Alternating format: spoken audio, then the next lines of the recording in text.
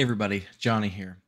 In this video, I want to show you a new add-on that I've been working on that's going to be available via my Gumroad and my Patreon pages. I'll show you how this add-on can help reduce the amount of steps it takes to add an IK constraint or a track 2 constraint and a few others. In fact, I'll show you that you'll be able to do it in 2 steps instead of 12.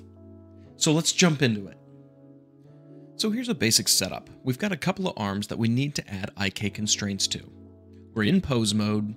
Our 3D cursor isn't necessarily selected on anything. First, I'd need to go into edit mode, choose the end of the bone where I want to add my new bone, hit Shift S, and say cursor to selected.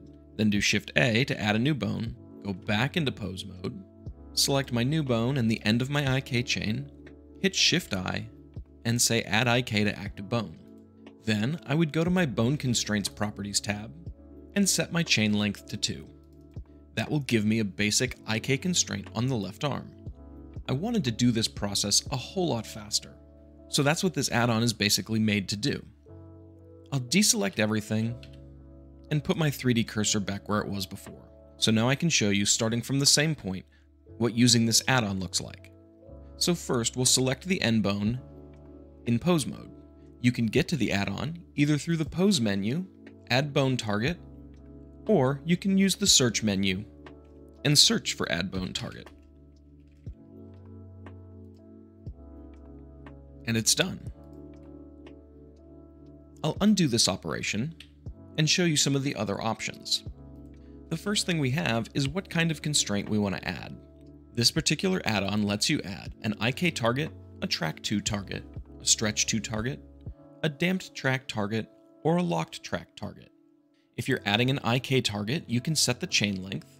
For a track 2 constraint, you have the up axis and the track axis. And for a locked track constraint, you have the lock axis. You also have what length you want the new bone to be. I'm going to add one of the basic rigs from the Rigify add-on, and we'll choose the basic human. Going into pose mode, I'll choose the end of an arm, and then I'll run the add-on. Now before doing anything else, I'll make sure my settings are where I want them. I've got IK target, that looks good for a bone length, and I want a chain length of 2. I'll choose the other arm and hit Shift R. I'll choose the lower leg and hit Shift R, and the other lower leg and hit Shift R.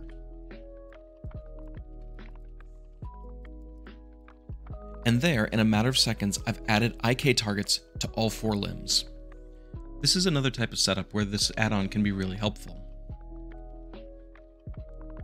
Here I've got a series of bones that are going to control the shape of a mouth.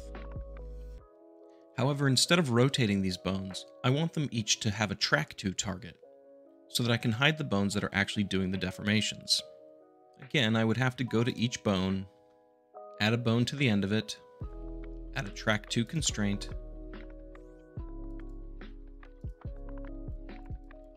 and now this target bone controls the pose bone. Of course, again, that is a lot of steps.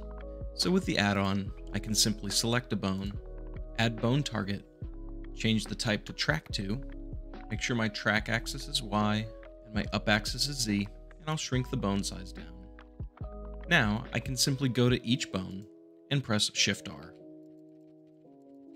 So I can parent this object to this armature and get the result I'm looking for. Of course, I'd probably want to add a custom bone shape for these.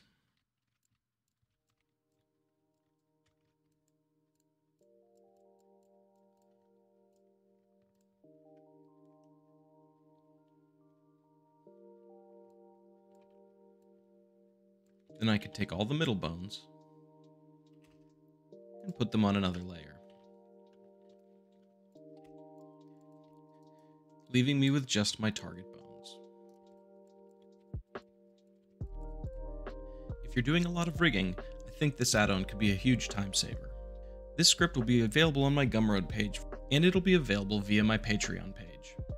Speaking of Patreon, before we finish, I just want to give a shout out to all of my patrons. Thank you for all the support you've been giving me. So if you pick up the add-on, I hope it helps you make something awesome. And until next time, I'll catch you later.